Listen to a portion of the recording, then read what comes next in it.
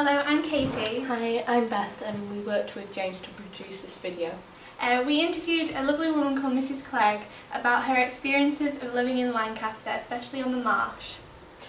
We participated in this project because we were interested in how stories are passed down. And we really hope that you enjoy her story.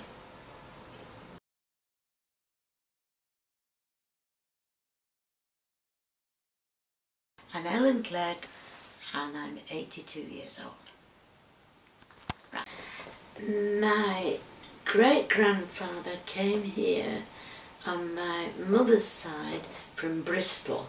He was a blacksmith. He brought 4 sons with him. They were all blacksmiths. Right. Down Caton Road, well, the old Lancel factories, there used to be a wagon works. They made wagons for the railways. And they came here from Bristol, and one went to Barrow to work in the hematite, 2 went to Manchester, and my grandfather stayed here. Right. On my father's side, my father's family belonged Kendal and Westmoreland. His father came from Westmoreland, from Kendal, to live down here. I still have relatives up in Westmoreland. My name before I was married, if you went to Westmoreland, every other person you met was a Braithwaite. So you're a Braithwaite? I'm a Braithwaite, yeah. There's lots of us about. I talk to them. If they ask me something and I can tell them, I tell them. Sometimes they'll come in, do you know this, Gran, or have you got a book about that, Gran? I find it, they help themselves, they look for it. If I don't know it, I'll find out. And I tell them as much as I can. Because I am a firm believer in the fact you should know where you come from and who you are descended from. If you don't, then you do not know who you are or who has gone into you. My husband's grandfather was an inspector of police at Combe, way back. You know, his family came from East... Clegg is an East Lancashire name. Apart from that one on the box.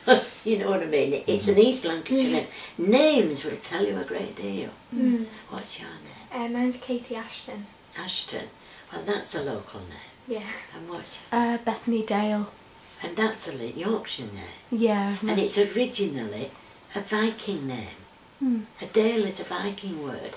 Alright. Dale means a valley. It's a yeah. Viking word for valley. Okay, cool. I knew it was Valley, I didn't know it was Viking. Yes, it's a Viking word for valley. Cool. My name's Braithwaite and it means settlement by the lake. And I've just finished a course at college on the history of the north of England. Alright, cool. Between the Romans going and up to about the early Plantagenets. And it's been very, very interesting. Now, Northumbria always seems to take precedence. It was the kingdom. If you look over this side of the Pennines, there was a hell of a lot going on. All down from Glasgow down to North Wales. 65% of the women on this side of the Pennines have Celtic blood. And some of them have pre-Celtic blood. The men haven't. The men, the proportion is much less. Because the men are always the incomers. Yeah. Not the women. They stay and they marry native women. But there's a huge proportion of women in this area have Celtic blood or pre-Celtic blood. Matrilineal. Wow, cool. Yeah. And if you go, I have a friend in Oslo. He comes to visit and he goes up to Cumbria. He can talk to the old people and make himself perfectly well understood. Because he speaks Norwegian and the old people use a lot of Norwegian words up in Westmoreland and Cumberland. A lot of the words are derived from Norse. Yes. Not from Danish, from Norse. Different proposition. My grandparents lived on Denmark Street We went in Freeman's Wood. My daughters went to Freeman's Wood. My grandson's going to Freeman's Wood. Dick. I have a grandson, he's married with a little boy. And he came in one day in September and he said, "Where do you think we've been?" And I said, "I haven't a clue." Well, I put him in the car and then I put him in the buggy and then I took him right through Freeman's Wood to the river. I said, "What made you do that?" And he said, "Well, you did it, Grandpa did it, Mum did it, I've done it, so like he's going to do it as well." And these places mean a great deal to people. They're born round there, they grew up round there, they lived round there. Don't get it today. They tell me there's a bloke in China thinks he's bought Freeman's Wood and he wants to build on it. Yeah. Well, I think he's going to find he isn't going to get it, is he?